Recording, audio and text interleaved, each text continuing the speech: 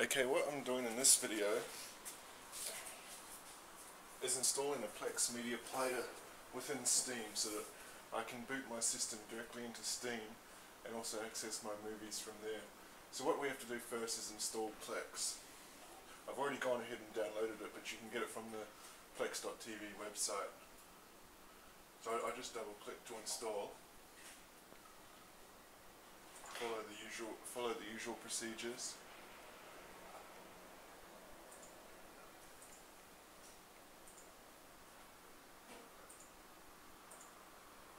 And just while that's going, I'll be running this on a HP N40L microserver that's connected via HDMI to an Onkyo 515 receiver. From the Onkyo 515 I then go into it's a sharp 60-inch TV, which is what this has been displayed on at the moment. So I'll be outputting audio in the true DTS HD for the receiver to decode. This takes a little bit of time to finish, so I'll just pause it. Okay, now that that's finished, it takes about probably 2 minutes to get through the install.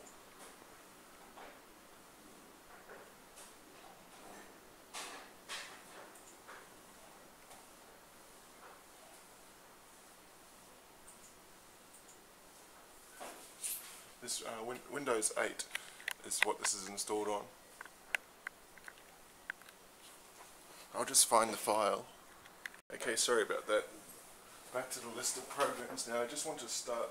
I've got the Plex media server installed, so now I'm going to start this Plex for home theatre. It'll just do a first time run through to set up the preferences. Later I'll be installing Xmapper so that I can use an Xbox 360 remote control as the controller. At the moment I just have a wireless keyboard and mouse, so it detects automatically the HDMI.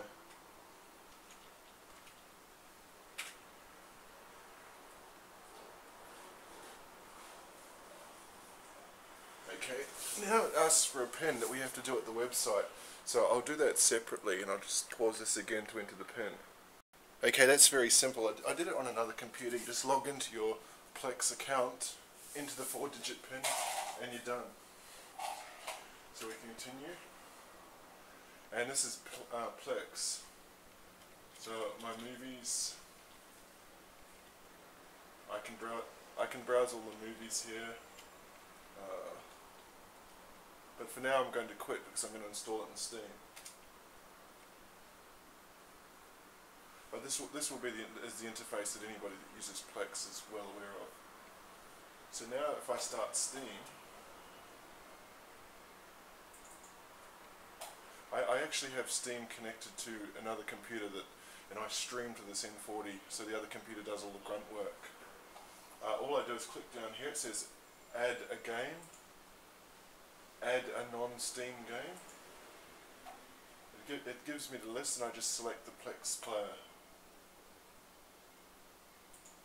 Of course I always make sure I select Plex for home theatre rather than the Plex server. And then just click add selected program and you're done. So now if I run Steam in big picture,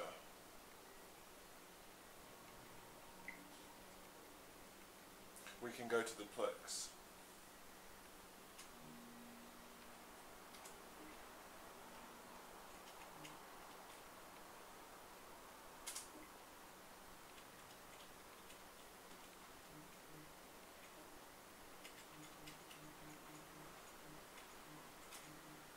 I mean, this is all in alphabetical order, so once I run it for the first time, it'll appear in the recently played, so I won't have to scroll through. I'm sure there's probably a faster way.